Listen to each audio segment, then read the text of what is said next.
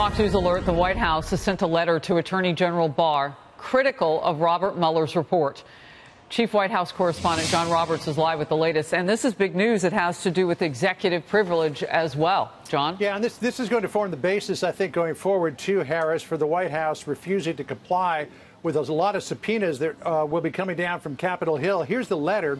We obtained this earlier today. It's dated April 19th, which is the day after the Mueller report dropped. This is from Emmett Flood, who's the president's in-house counsel on the Mueller report, to the Attorney General, William Barr. The letter is very critical of the special counsel, Robert Mueller, saying that Mueller did not properly do his job by not making a determination whether there was obstruction of justice, but then writing in detail about the special counsel's findings. Flood writing, quote, "The special counsel and his staff failed in their duty to act as prosecutors and only as prosecutors." Flood going on to say the special counsel's office instead produced a prosecutorial curiosity, part Truth Commission report and part law school exam. Also, it has been suggested that the report was written with the intent of providing Congress some kind of roadmap for congressional action.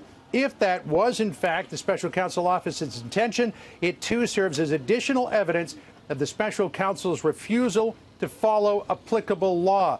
Now, the letter also argues that the president did not broadly waive executive privilege just because he did not claim it over the Mueller report. Flood writing, quote, the president's decision not to assert privilege is not a waiver of executive privilege for any other material or for any other purpose.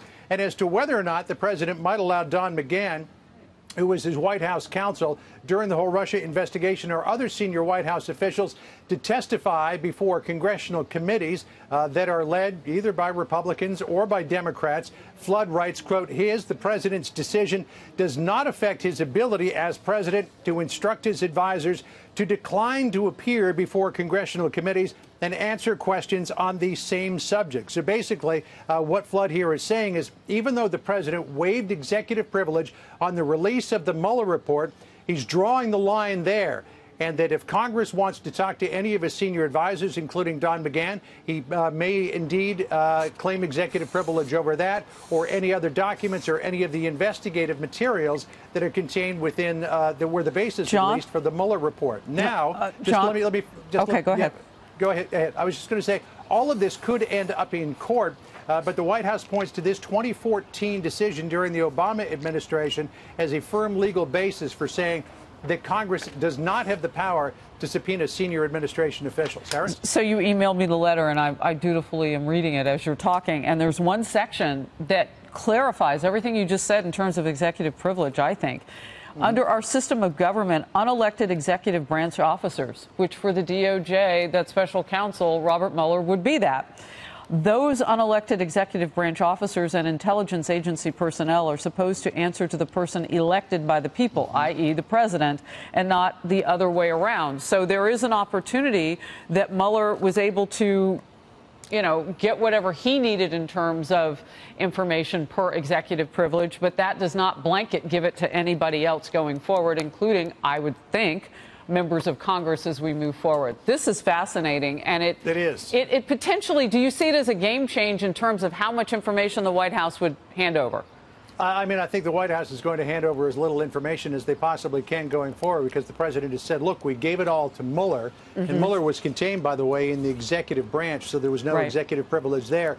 But we're not going to give it to Congress. And if you go all the way back to the days of Watergate, you had people in the administration who gave information to Judge Sirica, who was in charge of the grand jury, who then gave it to Congress. So it went from Article 2 of the Constitution to Article 3 of the Constitution to Article 1.